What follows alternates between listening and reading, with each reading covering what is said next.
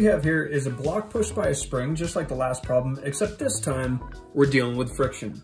And this problem, as it sits, is the quintessential AP physics problem, or introduction to college level physics problem that you're gonna run across, period. What I wanna work out in this problem is the question that gets people, and that is, what's the fastest this block is gonna travel?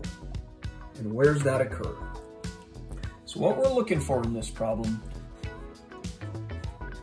is the maximum velocity of the block. Now you might be thinking, hey, sure, the spring is gonna push the block forward and the block is gonna keep speeding up. This should look exactly like the block being pushed by a spring without friction. Oh, no, my friend, and here's why. There's friction. Friction changes everything.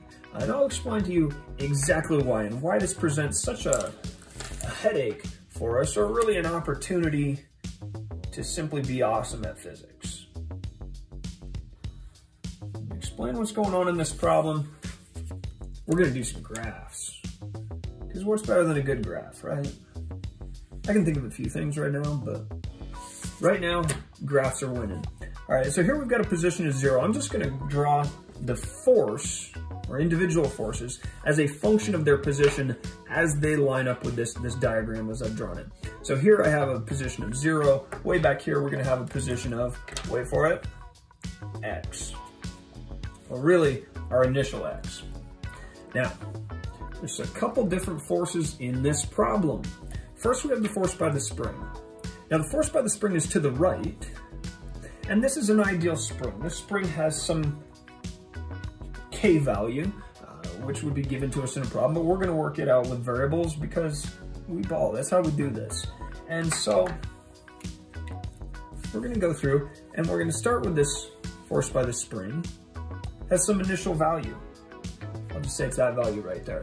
Now remember, if this is an ideal spring, then the force by the spring is going to steadily decrease. As we allow this block to move forward, as the spring relaxes, the force by the spring is going to decrease in a linear fashion. That's what makes this an ideal spring, is the linear relationship between displacement from equilibrium and the force. That is simply to say that the force by a spring is equal to negative kx, which you've seen before. So here we have, I'll label it even, the force by the spring. The other force we have is friction. Now friction is simply equal to mu Fn. And in this problem, that's actually pretty boring. Because in this problem, this block is sitting on a level surface, so we've got Fn always upward, and it is always going to be equal to, in magnitude anyway, the force by gravity, which we know is mg. And so these two are equal in magnitude, so the friction force is actually really easy to sort out here because the friction force is always going to be backwards, and it's going to have a constant value or magnitude of mu Fn, which is mg, so it'll be mu mg. So our friction force is always in the negative direction. Should have used a ruler on that one. Too late now, I'm not starting over. So, we've got these two forces acting on the block.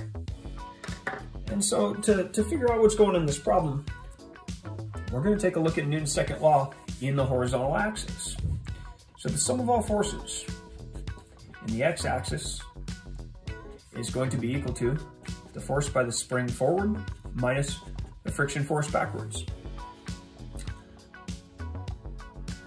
And so, well, immediately you see really the vector sum of these two forces is our net force. And we can have a little fun here with this. Let's even go through and let's graph on our graph the net force. We'll find yet another color here. Silver will have to do. The sum of these two is gonna look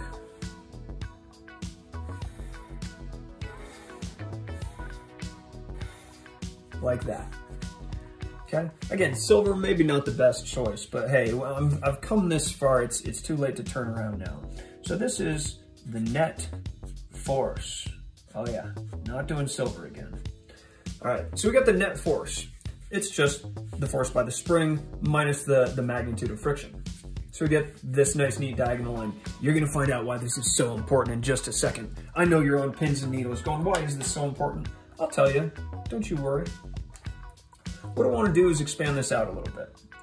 So the sum of all forces in the x-axis is going to be equal to, well, the mass times acceleration of the block in the x-axis. So the force by the spring is going to be negative kx. Friction is mu mg, and that is going to be equal to m times a in the x-axis. Now it's easy to get a little bit confused here when you look at this because you think, hey, why is this negative? Well, it's negative because our quote displacement is to the left, which is in a negative direction. But really what we have is a force forward that has a magnitude of kx, and a force backward that is a magnitude of mu mg. You might be wondering, how does this feed into what we're dealing with here? And I'll show you. I want to go back to this graph right here and looking at the net force, because really this term right here is the net force. I want to look at that point right there. There's a point right about here where the block actually has no acceleration. I'll explain why. Before the block gets to this point, the block has a net force forward. That is to say, the force by the spring forward is greater in magnitude than the friction force backwards. So the spring is pushing the block forward and effectively winning over friction, which is trying to slow it down. But as the block is pushed forward, the force by the spring gets weaker and weaker until we get to this point right here. And at this point right here, all of a sudden we have a situation where the force by the spring is equal in magnitude to the force by friction. So for just a moment, right here at this position, the net force on the block is 0. After this position, the net force is actually negative. That is to say, it's backwards. Friction has remained constant and negative. But the force by the spring, well, it's gotten weaker and weaker, and it's actually approaching 0. So past this position, the block is slowing down. So let's think about how this ties back into our original problem. From the beginning, the block is speeding up, has no acceleration, then is slowing down. So this point right here corresponds to the position of maximum velocity.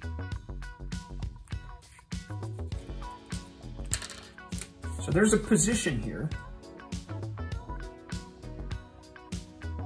And I know this is messy.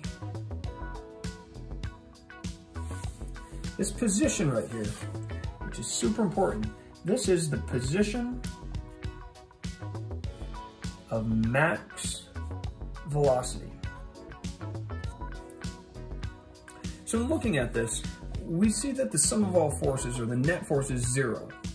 And this corresponds to the position of maximum velocity.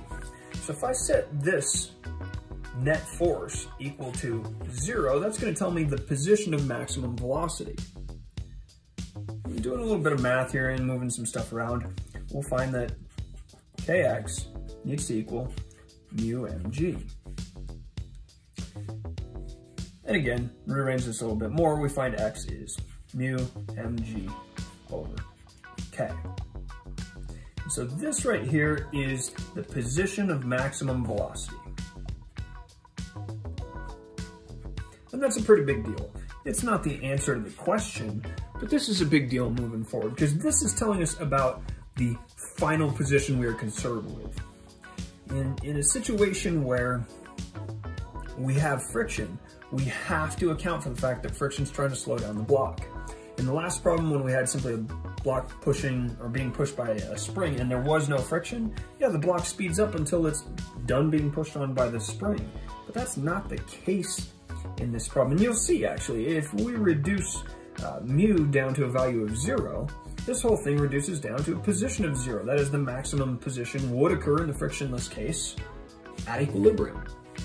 that's not the case here in this problem because, of course, we have friction. So we know where the maximum velocity occurs, but we don't know exactly the value of maximum velocity yet.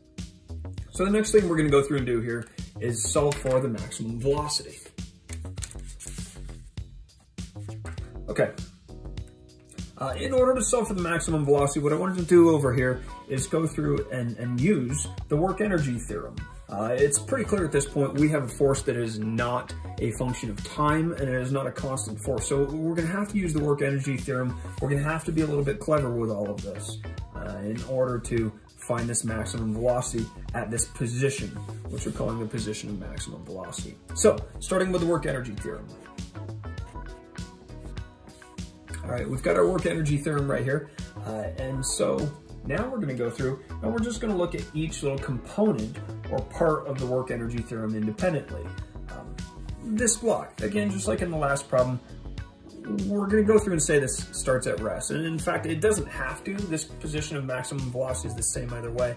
But I'm going to go through and say this starts at rest just to make our lives, our mathematical lives, as easy as possible. Now, our initial potential, well, that potential is all energy stored in the spring. So our initial potential is going to be 1/2 kx squared. Nothing too strange or crazy about that. And our non-conservative work, this one's going to be a little bit of a challenge. The spring is doing conservative work.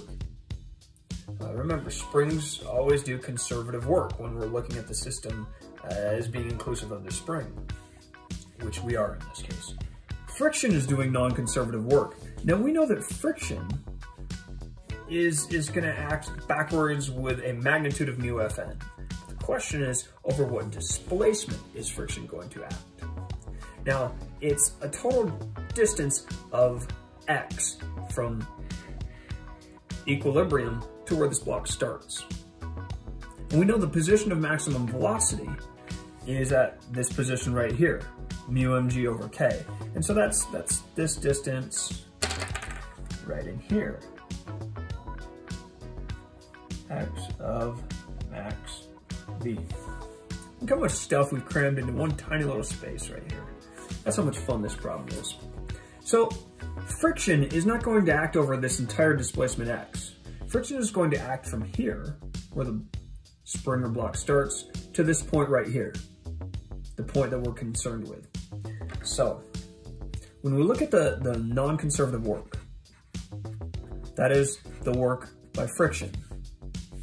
And this work by friction is going to be mu Fn. Remember, Fn is mg. It's going to be negative because friction's backwards and the displacement is forward, but the distance or displacement over which friction acts is not x, and it's not x at maximum velocity, it's the difference between the two. So it's going to be x minus, I'm going to call it x max v. Makes it sound cool, max v.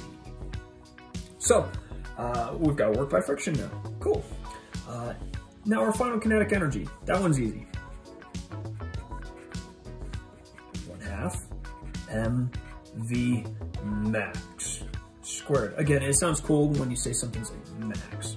Or maybe that's only if you're a kid in the 90s, but whatever. Just bear with me. You're stuck with me, so ha. Okay, our final potential. People want to say this is 0, but it's not. Here's why. Because the spring doesn't completely relax. We're worried about this point back here. And at this point back here, the spring is still compressed some. So there's still some energy stored in the spring. That energy is 1/2 times k times the compression of the spring when the block is going its maximum velocity. So that's going to be x max squared. Now we've got all 5 terms here. I say 5 because our non-conservative work is equal to friction, which these are the same term. So I'm going to substitute these in here. So putting all this together.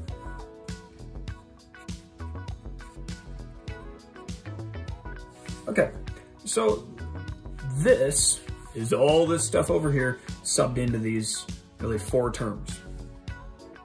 And so what we have in front of us is really just just a whole bunch of algebra.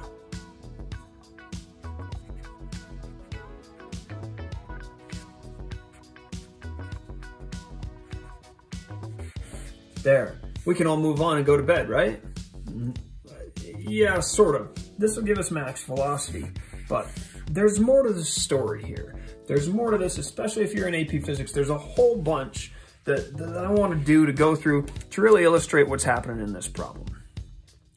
Because if you don't get how it works, you're never going to reproduce it on your own. So, while this is the solution to the problem, I want to take a look at this, and I actually want to back up to, before I put the radical in here, just to make the math on us a little bit easier.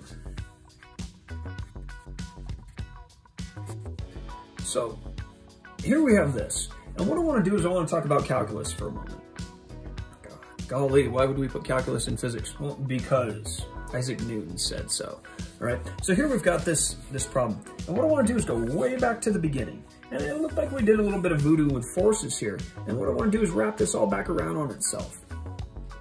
You know the work is the infinite sum of f of x dx.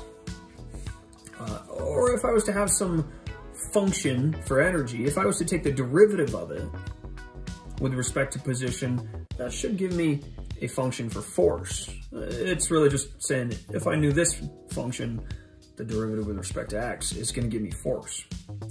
And watch what happens. I'm going to take the derivative of this, and I'll show you why. Let's talk about optimizing a function. In calculus, if you want to optimize the function, what do? Well, you take the derivative of the function and you set it equal to 0.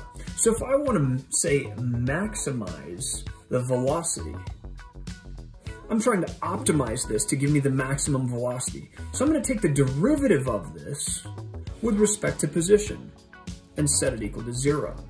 So let's do exactly that, just going through this piece by piece here.